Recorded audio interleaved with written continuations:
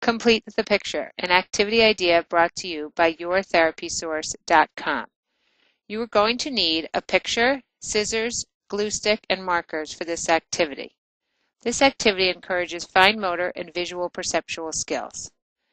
Ask the child to cut up their picture into several sections. Request that they cut it up horizontally or vertically. Once this is completed, remove several of the sections. Now the child will glue different sections onto another piece of paper. The child glues it down and presses it on top to smooth it. Continue this process, gluing down every other strip of paper. Once completed, now the child is ready to draw the rest of the picture themselves. For example, this child is drawing one side of the body,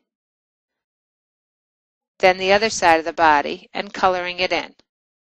Here's a picture of the finished project.